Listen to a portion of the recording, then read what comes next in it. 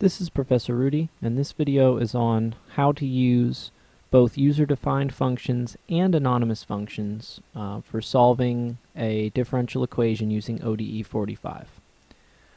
The example problem that we're discussing for this case is the differential equation of motion of an undamped pendulum.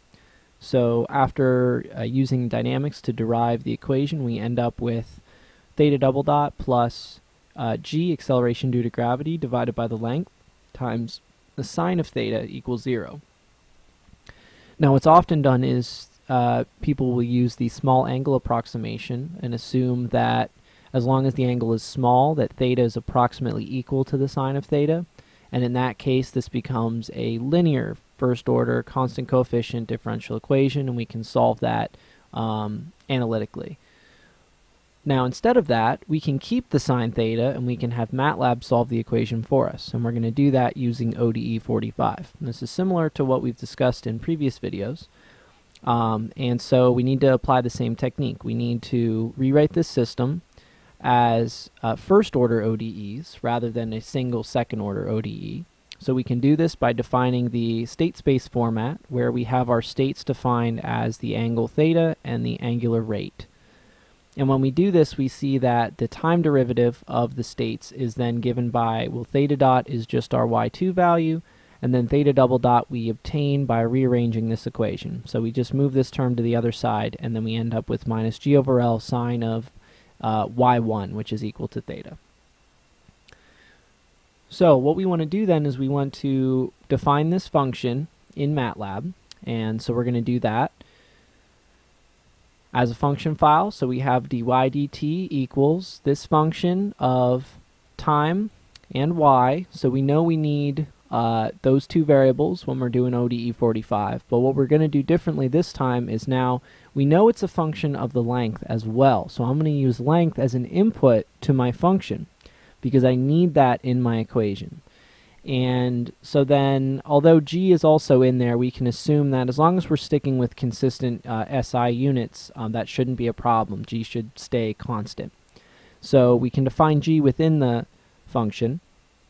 Then we just need to define our two y dot equations. So just that dy dt, first component is equal to y2, and the second component of dy dt is this minus g over L sine of y1.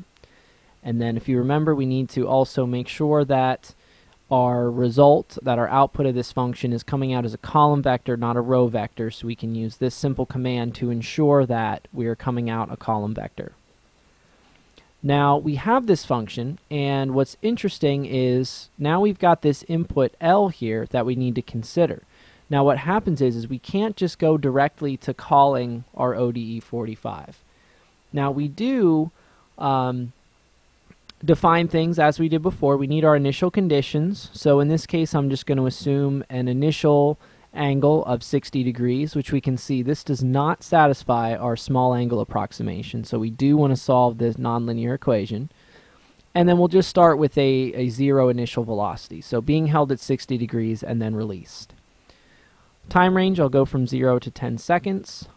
And now here's the interesting piece. We have this pendulum length that we need to define. And so I want this to be something that we can change in our script so that we don't need to define different functions to correspond to different lengths. So rather than editing the function, we can define this length within our script.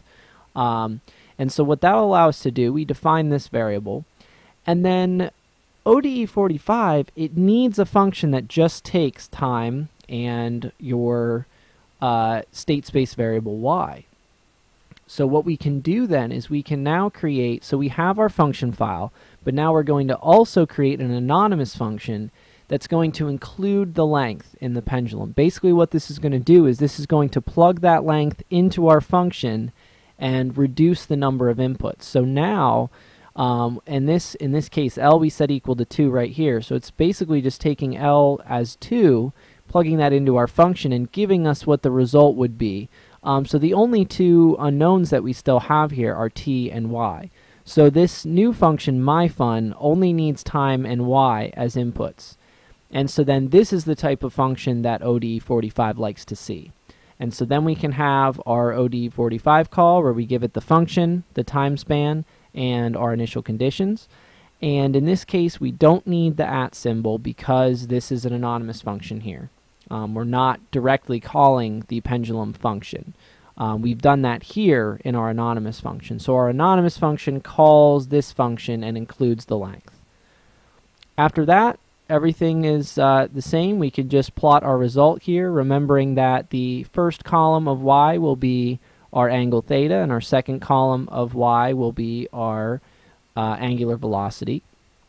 And in this case, I'm multiplying by this factor 180 over pi to convert into degrees, although I'm just going to leave my velocity at radians per second. So if we run this, we obtain our result. And so we can see this is the response that we expect from that pendulum, keeping in mind that this is undamped, so we're not considering any friction or air resistance, so this will just keep swinging. And so we have our result for theta and omega.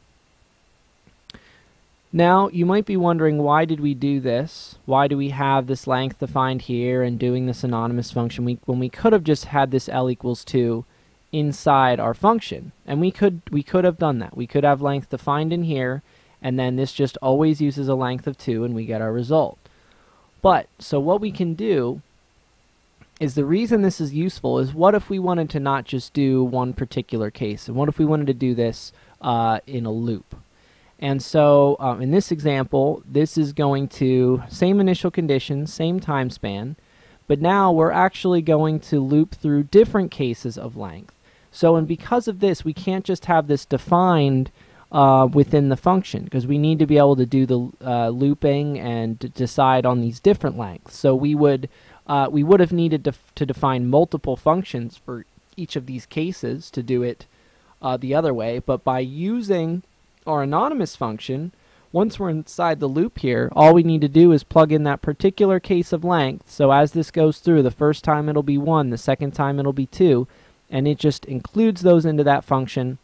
And then we can just use this anonymous function that we define at each iteration of the loop and send that into our ODE45 solver. And then in this case, I'm going to plot these same things as I have done before, but then I'm going to use the hold all command to continue to plot lines on the same plot. And the hold all, it's similar to hold on if you've seen that, but hold all will also change the color of the line automatically. And so we do that on both of our subplots. We want to hold on. This statement here, don't worry too much about this, but this is going to let me make a nice legend. It's going to store these values of the lengths into a cell array, which I'll explain more in another video. And then once this runs, well, that will be it. So let's run this. So now basically what we did is we did what we did in the first example, where we just did a single case of length, but this time we've done it 3 times in a loop with just that one defined, user-defined function. And so using anonymous functions, we can continue to call that same function and plug in different cases, and we can get clearly different results here. So as we increase the length, what we see is that the time period increases. We get a slower response, which is what you would expect from a pendulum. And so that's a technique that can be used not only with ODE45, but with other functions in MATLAB. And so this is a kind of a handy technique. And that's all. Thank you.